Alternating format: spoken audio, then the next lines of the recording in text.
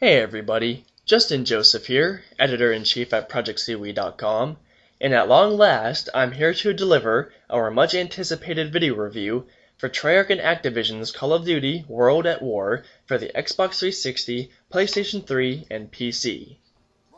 Utilizing the very engine that powered Call of Duty 4 Modern Warfare, Treyarch was able to focus more on tweaking some of the little things, inserting all of the new content, and making sure everything worked as it should. As a matter of fact, the developers analyzed as much official World War II documentation that they possibly could, in addition to interviewing veterans from that gruesome time period, and all this fell into place as you play through two completely separate campaigns. On one side, you're Private Miller with US Marines fighting the Japanese in the Pacific territories. On the other, you handle the role of Private Dmitry Petrenko of the Russian Red Army as they pull off one of the most ambitious revenge plots ever in war history against Nazi Germany. What's really neat about this is that before every mission starts, you hear your particular squad's mentor speaking about what lies ahead, all the while a unique graphic take on the planet features a series of unique animations that emphasize the specific aspects of the war. Even authentic video footage from certain battles and political speeches is featured, which helps keep you immersed, even if the speed of the campaign can make it a little tough to follow. This combines with a stellar audio-visual package that beautifully exploits any HDTV and surround sound setup out there. The Marine campaign has you navigate through dense jungles, sinister underground tunnels and caves, and various murky wetlands. On the Russian end, you take it to the Nazis via a series of dilapidated buildings, previously calm grasslands, and the heart of Germany itself. Everything looks wonderful, from the very environments I just pointed out, to the soldier models and their animations, and all the inspiring visual effects. Just wait until you see the explosions from an airstrike and the toppling of palm trees as a result. The only aspects that bothered me deal with the tank's movement and glitchy hitboxes with Japanese tree snipers. With the former, to me it feels that the tanks are a little too mobile when they should be a bit more stiff. Regarding the latter, it's annoying that in certain missions in which Tojo snipers hide in palm trees, some of them won't be hit by your gunfire if you're shooting from an angle that the game apparently doesn't recognize. Believe me, I made sure to test these issues, along with any others I eventually point out.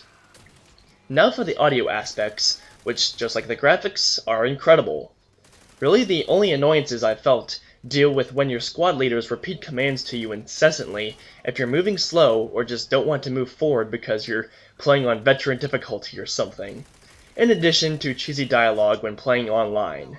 That's truly it, because everything else sounds awesome. Soldier dialogue is emotional and convincing, every weapon packs great punch, and all the effects from explosives and whatnot grip you from start to finish. Chances are you'll also feel uneasy when you hear the exaggerative shouting from the Tojo as they come at you with banzai charges. Obviously, it's now time for me to talk about whether or not it's actually fun to play Call of Duty World at War, and thankfully for all of us, the game offers an excellent overall experience. The campaigns certainly aren't without their flaws, which I will definitely point out here shortly, but for all intents and purposes, this is an entertaining game, single player, co-op, and competitive. Plus, the game has freaking zombies. Seriously. In the grand scheme of things, the intensity that each campaign features helps you ignore that you're essentially playing a shooter that we've more or less seen 100 times before. A significant portion of the weapon arsenal has been used already, like the M1 Garand, Panzercheck, Thompson, and various others. There are a few I've never seen though, and they're definitely fun to use thanks to their deadly accuracy and damage. Those mainly deal with the Marine light machine guns and the German subweapons. Plus, there's also the flamethrower that, despite being introduced in Call of Duty United Offensive, is one hell of a guilty pleasure in this game. Foliage burns very convincingly in World at War, and witnessing Tojo or Nazis toast to death is about as sinister as first-person shooter kills come. Really, no matter what gun you use, chances are you'll enjoy putting down the enemy. It's just that I find Modern Warfare to be more enjoyable in this regard. Is that really a surprise, though? Weapons from over 60 years ago versus those from present day. You do the math. It also sucks to revert back to all iron sight precision aiming. I sorely miss the red dot and 8-cog scopes of yesteryear. So this is all fine and dandy, but as you can see that I'm very outspoken about in my written review, I'm borderline embarrassed by how atrocious the AI in this game is. No matter what difficulty you play on, the scripts for enemies make them run right past you to points of cover, and your squad mates do the very same. It's also a little too easy to sneak behind enemy lines and score kills without them ever knowing you were even there. The real kicker is witnessing a fellow Marine and Tojo soldier standing a couple feet from each other, guns drawn to the face, and neither does a darn thing. This is all on top of the fact that during most instances in which you really need it, your squad mates don't do squat to help you. In fact, some of your fellow private-ranked soldiers really enjoy running right out into the open just to be killed. Seriously, never mind that these issues are even present, how in the hell did they make it past Treyarch's QA? This is completely unacceptable in my eyes, but somehow it manages to not break the game, as it would otherwise. I really hope that I don't discourage you from playing as a result. I merely want to make sure you're aware, so you aren't as baffled as I was when I encountered the problems. Unsurprisingly, the campaigns combined for a length that is more or less the same as Modern Warfare's, but we didn't have a problem with it then, and don't really now. If it were any longer, chances are the game would start to feel drawn out, and that's obviously not a positive thing.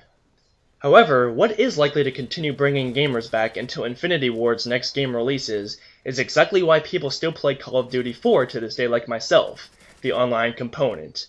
The previous fact is a true testament to that game's value, but World at War definitely takes it a couple steps further by introducing 4-player co-op to the series, expanding on the competitive infrastructure, and featuring a pleasant distraction in the Nazi zombie mode.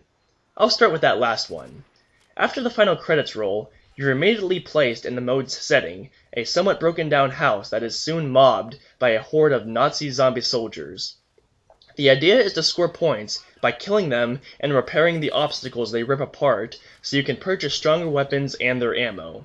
They also drop random power-ups such as 30-second long instant kills, double points, and maximum ammo. By yourself, it's fun to play occasionally, but with one or more friends, it's great to blast all the zombies away and hear everyone scream in terror as the groups become overwhelming. If that wasn't enough indication, the co-op is also pretty slick. While it's very unfortunate that mode-only specific achievements and trophies can be unlocked when playing with buddies, going through the campaign is a real treat. Whether with plain campaign co-op or competitive, which awards all actions with point values, it makes missions on the tougher difficulties a great deal easier, even though you still get your butt handed to you. I've played this with my superior Jared Nickel, and it's very enjoyable. Finally, there's the online competitive, which works very well, but also has one sadly broken element. You start off just like you would have in Modern Warfare. There are predetermined classes, and you choose among them as you make your way to rank 4. However, you're initially restricted to boot camp, team deathmatch, and free-for-all deathmatch as playable modes, which wasn't the case last time. Reactions can vary with the fact that you must gain ranks to unlock the others, but as a new player, it sucks that the boot camp mode doesn't work properly. It's meant to lock you out once you reach level 8, which it did for me, but there's apparently a hack out there or the ability to join a friend currently in the lobby of boot camp if you're higher than that. This not only completely skews the playing field, but it's ridiculously unfair to have a level 20 or higher player own you because he or she knows the maps better and has better weapons and perks unlocked. Treyarch better fix that soon, or risk losing people due to frustration. Everything else is just about the same, just expanded upon. There's a 4-perk system rather than 3, because vehicles have been added to the multiplayer, and you have to have one to coincide with them obviously. The rest is the usual unlock new weapons and perks as you gain more experience. However, the rewards for kill streaks are a little different. You still acquire radar after 3 consecutive, it's simply called recon plane instead of UAV this time. 5, however, nets you an artillery strike, which allows you to call in extensive mortar fire on a location of your choosing, which seems a bit more effective than Modern Warfare's airstrike. However, I'm still on the fence as to whether I like the pack of dogs better than the friendly helicopter. They can be effective, don't get me wrong, but if they don't overwhelm your opponents quickly, they're easily killed. It's at least a neat perk, and logical too, since helicopters didn't really exist back then. Okay, holy cow, this has been a mouthful and I'm actually almost out of time, so I'll end this quickly. I've scored Call of Duty World at War with a 9 out of 10 overall, deeming it gold medal worthy. Thanks everyone for watching as we continue our holiday coverage.